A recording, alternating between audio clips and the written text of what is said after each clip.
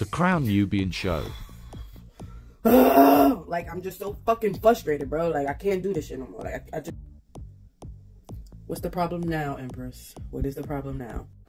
Okay, so you give me all these signs, you send me these dreams, and then I try to relay the message. But I don't think it's being received. Like, these ninjas just do... They don't listen. Like, they're very freaking hard-headed. And I don't want them to be, like, you know, caught up in the mist after it's too late. Like, you know, I'm just trying to help. Like, I want to heal the world, bro. Like, what the fuck? Like, I don't get it. Like, Okay, so first of all, take a deep breath, mamita, because you're wildin'. Second of all, give them grace, right? How long did it take you to give yourself grace first? Like, didn't that take a while? I mean, yeah, you're right. But I'm saying though, like, I'm just saying, like I said, give them grace, right? How long it took you to get to where you was at? Like, spiritually, how many lessons did you have to go through in order to even get to the space where you would be like, you know what? I just need to calm myself down and really see things for what it is. Like, how many times? Like, how many people that you know that you had to let go of?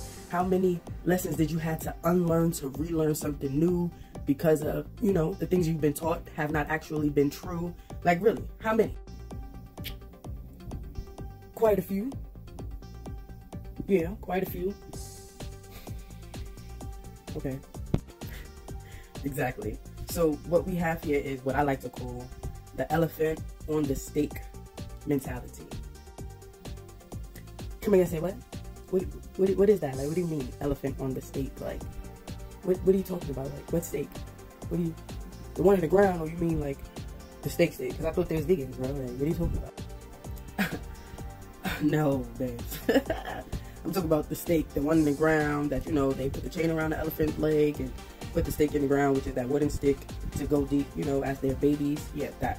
So what I mean by that, let me tell you. When the capturer captures the elephant at, you know, from birth, they are trained to stay put with the stake in the ground and a chain attached to their foot. And they can't pull it out as babies, but, you know, they don't know as they start to get older, they are way more powerful than what, you know, that little stake is. So they don't go away because they feel like they're still not strong enough to pull it out.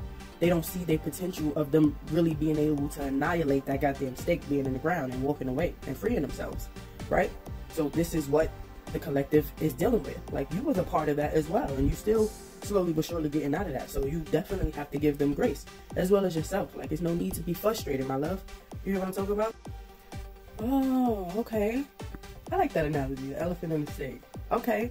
Yeah. So it's like the flea analogy that I like to use. Like, I saw an experiment how they had fleas, you know, they able to jump as high as they want, but they had put them in a glass cup around them. It was a few of them, and they allowed it to sit there for 3 days.